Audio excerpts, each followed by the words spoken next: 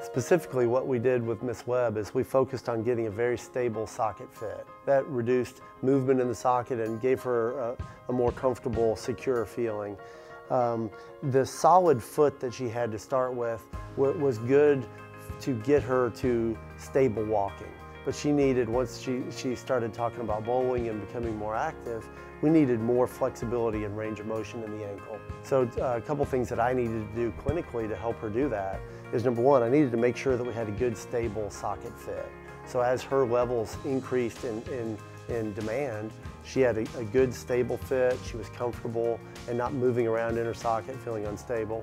And then the second is we needed a more flexible foot and ankle as she progressed to the bowling league. So communication, not setting too many limits, really helps with always finding that next level for you. For more information, you can contact us at bulowbiotech.com.